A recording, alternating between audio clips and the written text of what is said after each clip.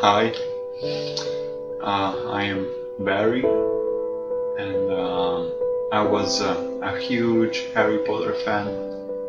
I used to watch the movies every day, but then everything changed when I got my cat, Harry. Seems quite funny now that I decided to name him Harry, because, well, me and Harry, we love each other, we do everything together.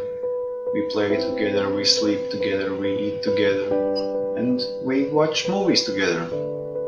And that is kind of the problem, because you see, Harry can't handle Harry Potter because of the animal cruelty in there.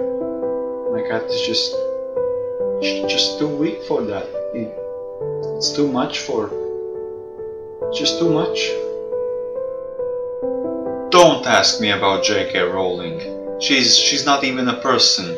She's a witch, that's what she is, a witch. Like, how twisted the mind has to be to write about animals in such a way. Kill them on every page, every chance you get, make them suffer, poor beings. Like, I can't even imagine how bad of a person she is. She probably even eats meat. Awful.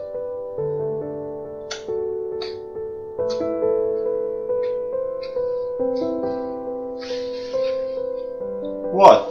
Carrots? Oh, those movies are dreadful. And the new one coming out? Fantastic Beasts and Where to Find Them.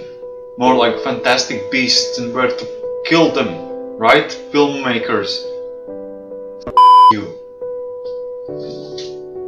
Don't believe me? Take a look right here. This compilation is rated PG for pigeon genocide.